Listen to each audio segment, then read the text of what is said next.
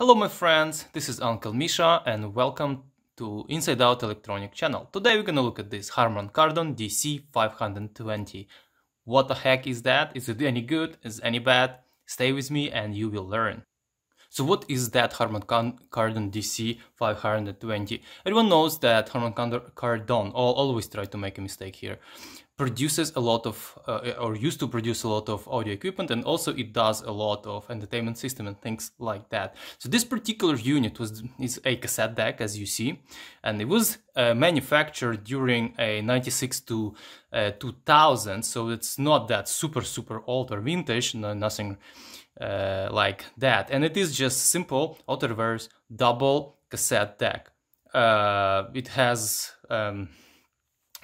as you see, two transports here. One transport is as primary transport, can do record and play, and this particular transport can do only play. And it features noise reduction B and C, as you see over there, and also HX Pro, so which is actually pretty cool. So that helps to improve dynamic range of your recording. They claim in official specs it can do 25 Hz to 19 kHz with metal tape. It, as you understand, in this case it supports metal tapes, probably any other tapes, and because there is no controls here to switch the type, so probably it has auto detect right here, which we're gonna take a look. 79 decibel signal to noise ratio, wow and flutter 0.06%, which is relatively okay for this sort of entry level deck. I think it is relatively entry level, but because it has Dolby HX Pro, it's kind of above entry level, I think, on my books at least, and it weighs almost 5 kilograms. It's not bad, actually. It's relatively not bad deck, and it's relatively modern. It has completely computerized control. Everything is looking good, and it's actually relatively nicely looking. I don't really like this particular bulge here. I would like to have it straight, but whatever. So let's talk about controls, what we have straight right here on this deck. So as I mentioned before, there are two transport, primary and secondary. Secondary doesn't have a record, only a primary has record, so hence this record button is only here. And it's funny that the pause button only is here, so this one doesn't have pause button, which is kind of funny, but whatever. So but at least all of them auto reverse, so they can go in both directions. The only thing, directionality is controlled for both of them. So like, for example, here is the directionality button. So Dolby noise reduction of B and C right here. Headroom extension, as I understand, automatically is on always. You cannot turn it off. I think this is what's going on. And it has whatever, sync ref, sync rewind, I assume, copy, high speed copy, rec mute, and that's pretty much it. And of course, big input knob, input level knob, and input balance knob, which is kind of funny, but because it's input balance, yeah, your source has to be input balanced. So what I would like to have is, oh my god, look like some spiders are already living right there. Oh my god, it's like cobwebs in the headphone jack. So what I would like to see actually over here, instead of input balance, the output adjustment. So because this is, for my opinion, it's a bit useless. Right, so that's pretty much it. So there is a nice VL display, VLD right here, and I think I see here some kind of infrared sensor. So I don't have a remote. So this story behind this particular deck, it was given to me like for free, and I never actually had chance to power it on or anything like that, so I have no idea if it even works. So someone just, instead of dumping it in the garbage, they just gave it to me on the premises that I can either fix it or dump it myself. So I'm probably gonna try to fix it. And so doors are soft, actually very nicely, opening very nicely. So these bows, they have auto reverse heads, so they rotate like this. So that sort of make the whole mechanism a little bit complicated. We're gonna take a look and this and that one, how they look inside. So let me show you how they look inside. So here we are. This is how the primary transport look like. As you see, it's like super dirty. It has two capstans because it can go for one way or another. And here is rotational head. Okay, let's take a look at the secondary. So here is the secondary transport. It has rotational head but does not have record button. So I was wondering always why they decided to go with rotational heads instead of using 4-track heads as in Walkmans, but whatever. So this is what we get. As you see, it's like super dirty here as well, so looks like you're gonna have a lot of cleanup going on. So as I mentioned before, I never actually had chance to plug this guy off and see if it works. And before I'm gonna put any tape, obviously I have to clean everything, as you saw how freaking dirty it is. But powering up we can do and see if it's, I hope it's not gonna blow up. Okay, it has some signs of life. And we see right there the level indication, okay, and we have 2 digital counters, which is awesome. Not sure if they are real-time counters or not, but this is what's going on. So let's try to, okay, there is no indication of reverse, there is no indication of noise reduction at all. That's kind of sad, because I thought I would see a little bit more, like I would see, for example, Dolby will be indicated right here. But if you really look closer, you can see that there are like a sync ref, CD sync, blank scan, things like that. There is some kind of rec play, parallel high dub, parallel recording. This is awesome, but looks like this not supported on this deck. So parallel recording that 2 decks simultaneously can do recording, and that's it. And rec play for this deck and rec play for this deck. All right, that means there is an older model, maybe 530 or whatever. I don't really verse in the models of Harman Kardon, but which would have both decks are recordable. That's pretty much it. Let's look at the back, and then we're gonna take it to the bench and look what the heck is going on inside. So this is how the deck looks on the back, yada yada yada. Over here there are input and output and power cable. It says model DC blah blah blah, Harman Kardon, Northridge, California. It doesn't really say where this thing was actually manufactured, so this is actually interesting. There is a serial number right here, and that's pretty much it. Because in some other Harman Kardon deck, it actually say manufactured in Japan. This particular one, I have no clue with this sort of labeling. So as you see, back is pretty simplistic, but in majority of cassette decks, they are pretty simplistic. There is nothing to do, unless some of them may have like a remote. Older ones may have a remote, wired remote. So what I don't really like, that this guy is not plug-in type, so this is just wired directly, which is sort of quite annoying. And I really like when you have the plug, so you can unplug this cable, and but at least the cable itself is polarized, as with other older model of cassette deck, they are not polarized. So there is some improvement in sort of safety standards here. We're gonna take a look if this guy at least have some input protection, and to see how safe are contacts right here, because in many previous decks I show you, the main contacts, they just like bare, you can accidentally touch them. Even deck is shut down. That doesn't really mean that there are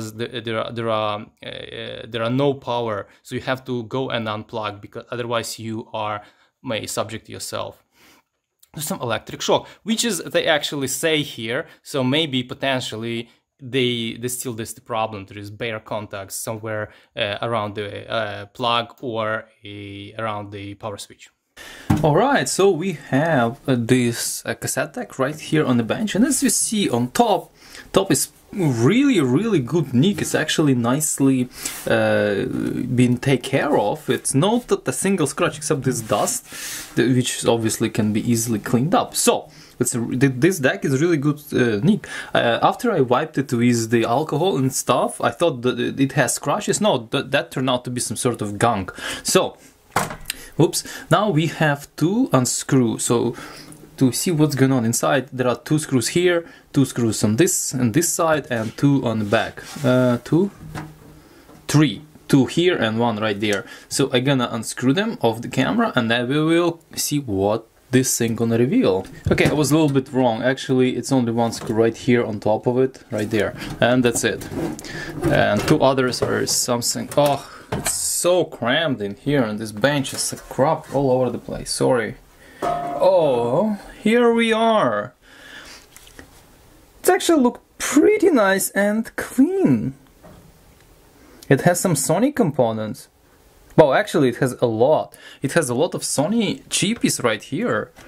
Oh, mamma mia! I didn't expect to see Sony componentry right in there. Okay.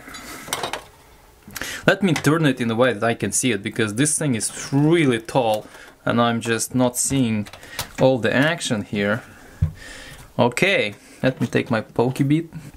Looks like the construction of everything is actually nice and modular, and also, as I mentioned, the mains are still pretty dangerous right here. So look at this. So this arm comes all the way from the front, goes here, and here we are.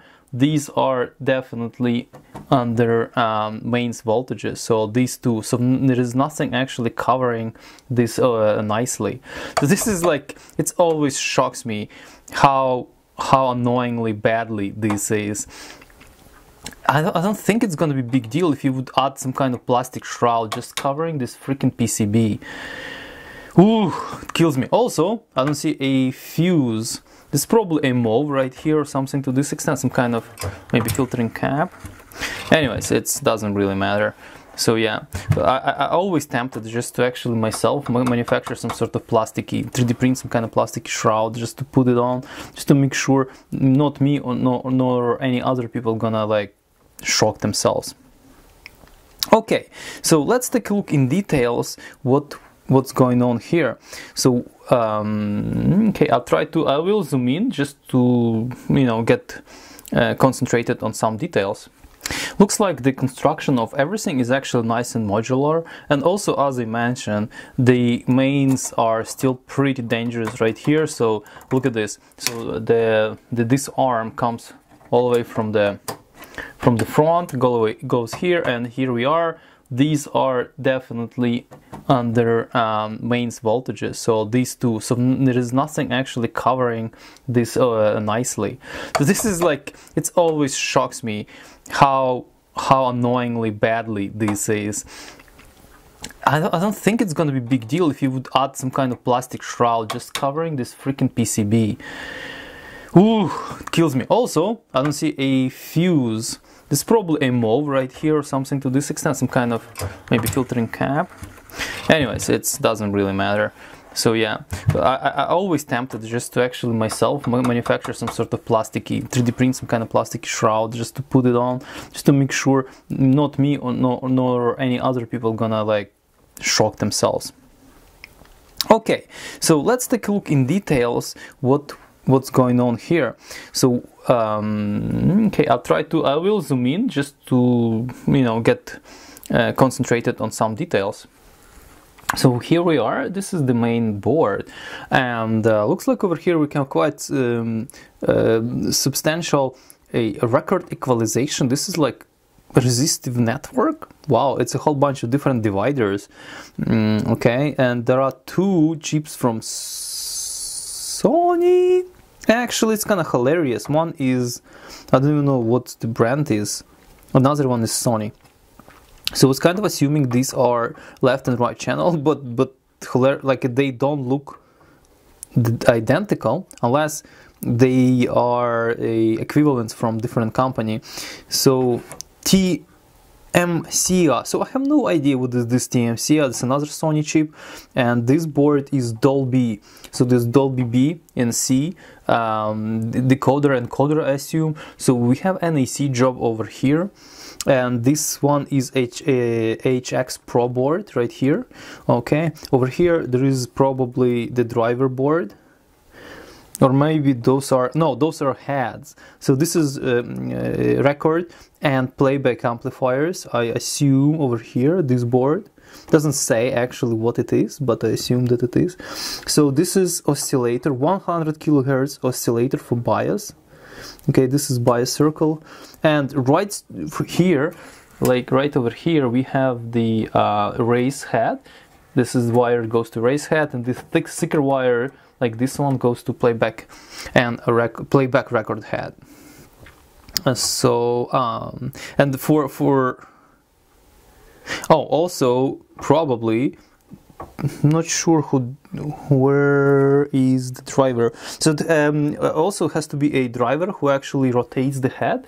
Not sure if this is this wire or this is just a signal, and yeah, it's probably just a signal. Okay. So what is this? It's just RX Pro. What is this here?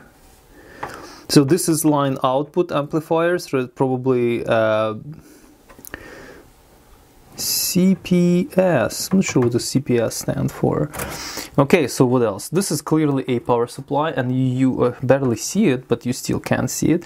And to my big disappointment, the power supply uses YEC capacitors. I'll take a close-up photo, and YEC capacitors are pretty yucky, in my opinion. So, okay, now it's getting harder. Okay, right over here, to show you, right over here we have second deck. So that was for this deck, a playback and record, and there is a second deck, and this is only playback. Okay, so there is a whole bunch of componentry is missing. From this side of the business. So yeah, it's missing here. It's way more, a little bit more going on right there, but not too much. So I think there is also an amplifier for a headphone output. That's pretty much it. Right here on top, we have probably left and right side, or I mean primary and secondary decks, indications of some sort. So this is probably indication board and control board as well, but I don't see any big cheap controller going on here. So I'm not sure who does the business logic right here, unless there is something which actually hidden behind this panel, sitting right together with the whole buttons, because right here there is no... Wait, is it? They mention over here U42, but there is no U42. So the only explanation of that would be that there is a big blob on other side of the PCB, because I don't see... Yeah, no, it's SMD something. Yeah. So there is big SMD component right under here, and this SMD component is highly likely is driving the LCD, is actually controlling those two motors and things like that. I will try to actually capture a what the heck is that. And also this controller has 4.19 MHz resonator right here. Interesting, there's some kind of test point, and it's pretty cool. Now some powers go in here. I assume that's going to be 5 volt, because for this is 5 volt required. Or maybe not, have to measure that, but this clearly voltage, because they go from power supply, and this little part potentially is a power supply side of the business. There's some more capacitors. So looks like we are using here a mixture of Rubicons and Nichicons, but for some reason, for the most critical operation for power supplies, they use these YEC capacitors. It's mind-boggling, but I mean, if it still works, Board is in really nice condition. There is nothing like no leaky capacitors, nothing. What I see a lot here is dust. I hope you're gonna see that. It's not really showing up, but over here is a lot of dust, and over here is a lot of dust. a lot of dust as well. So also you can see the switches. So here are different types of switches for automatic. I'm curious why there are two. Probably because, for example, on this deck it has recording. So 2 for chrome, 2 for metal, and just 1 for playback, I think, or for normal. And over here it just 1, 1. Oh, it's for playback. Obviously, this deck is playback only, though. Hence if there is no, so it works like that. This is for metal, this is for chrome, and if both of them are engaged simultaneously, I assume that's gonna be for normal. That's how it works. Because normal cassette doesn't have holes in those areas. Okay, so there is nothing else to do, so what I have to do, I have to actually a little bit clean it up. I'm not sure if I have good access to potentiometers to make sure I'm gonna get rid of crackling. Contact seems to be in really good shape. There is no corrosion visible. The belt in the tape mechanism is actually in a really good shape. So there's nothing, I can't really say much on this. There's nothing. There is no melted goo, typical, the typical sign of degradation. So it looks like this deck. I just zoomed out to show you the whole picture. Looks like this deck is actually in good condition internally. There is no leaky capacitors. There is no corrosion. It's actually nice and clean and pristine. Actually, I'm really happy with that. So I am planning to give it a good sweep with this sweeper thingy, and then I'm gonna clean up heads, capstans and things like that, because it's super dirty, as I show you another video, and then we'll see how it plays. So alright, as you see, both transport, this one and this one, is nicely cleaned up. And looks like when I was cleaning up, I test the capstans and they are rotating. We'll see how that's gonna fly. So now we have our most favorite test cassette, Garavi Sokak from Garavi Sokak, and we're gonna play some tunes from Garavi Sokak. No, let's use the playback only first. I'm gonna use my just regular earbuds. Yeah, it's gonna cut it for now, at least just to check if this is operational. At the same time, we're gonna see what's going on right here. Let's go.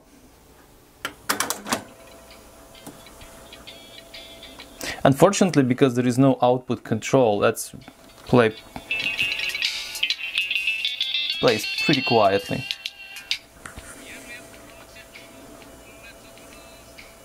Leto Grozno, yeah. All right.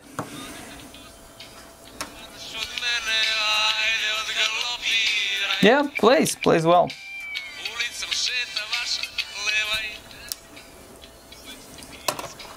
Okay, let's stop. Let's play. Oh, it's clanking like no tomorrow.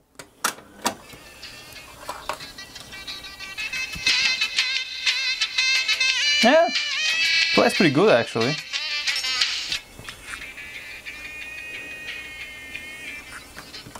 Okay. Let's try this side.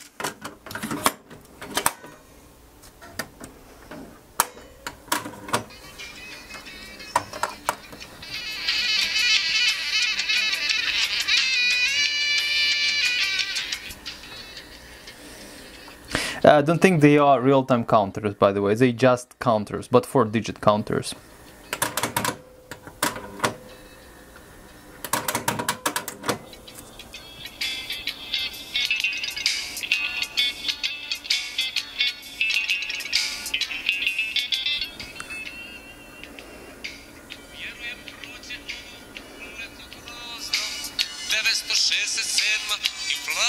Well,